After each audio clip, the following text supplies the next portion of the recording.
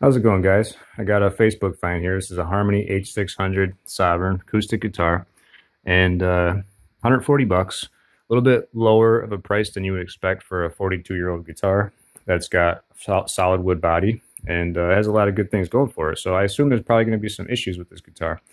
Right off the bat, if you look inside, you can see that you have a flamed maple on the inside, on the sides, and the front. So you can see here what they did is they basically stained flame maple here on the back and on the side. And on the headstock, I believe that's the same wood there on the headstock.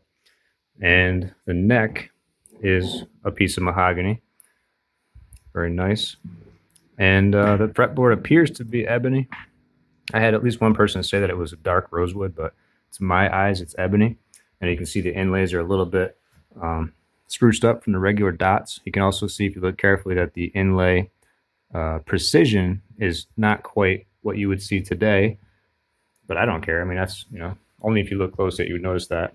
And it's kind of neat because if you look at the rosette here, it's actually has like a three-dimensional kind of abalone appearance. And they continued that same pattern all the way around the guitar, which is really nice. But it's not like overly blingy like you see on some of the modern guitars, which I appreciate. They also have it here surrounding the headstock. Very tiny little bit of this 3D abalone mother of pearl looking stuff. So it's pretty nice. I mean, this thing is really, for the price, I'm shocked. And but here, so we got some problems for sure at this price range, right? First thing I noticed, you have a bunch of chips in the saddle. Probably something like impacted the guitar, pushed the strings down really hard and chipped it, or maybe over time it chipped, I'm not sure.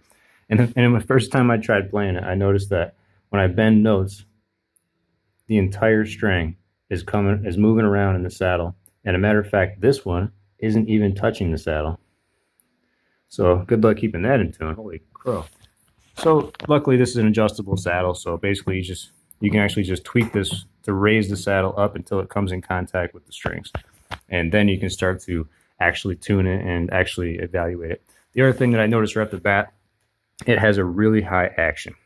And the reason it has a really high action, and that's probably why somebody tried to lower the saddle, is because it has a really strong forward bow.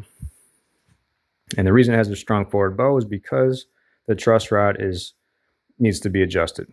So I mean, you can see from here the action is way off the fretboard there.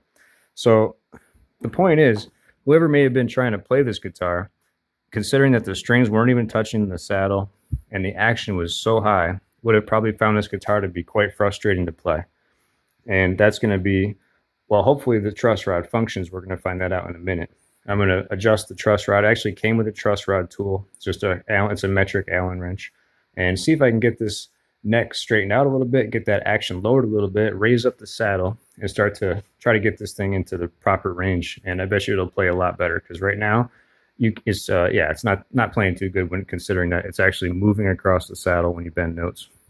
And honestly, the action being so high causes a little bit of buzzing, because your fingers aren't expecting to have to push that hard. When you play a properly adjusted guitar, you don't have to push that hard. So it takes a little adjustment. Again, someone who tried playing this probably would have been pretty frustrated.